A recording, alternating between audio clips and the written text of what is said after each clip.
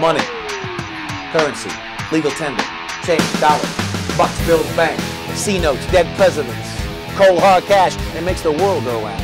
They tell us they can't buy happiness, but we'd all kind of like to find out for ourselves, wouldn't we? To me, Brian Dykstra Selling Out is a wonderful sort of double or triple entendre meaning.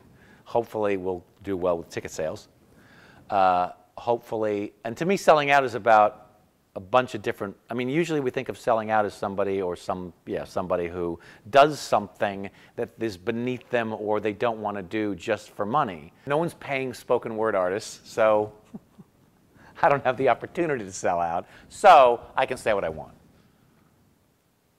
That's what the title means to me. The way I write these things is I go back and figure out like what I've been working on for the last 6 months to 3 years. I'm writing emails and letters and Facebook responses with people, and we get into political topics. So what happens is I'll save all those emails in a file and go back when I start this process and identify what it is that's interesting to me. And usually there's a theme, and the theme this year was, or this show wanted to be about the corrupting influence of money on the political process. Join us from November 28th to December 16th for Brian Dykstra Selling Out. It's a riot that just might cause one. For tickets, call 273-4497 or online at kitchentheater.org. Important conversations happen in the kitchen.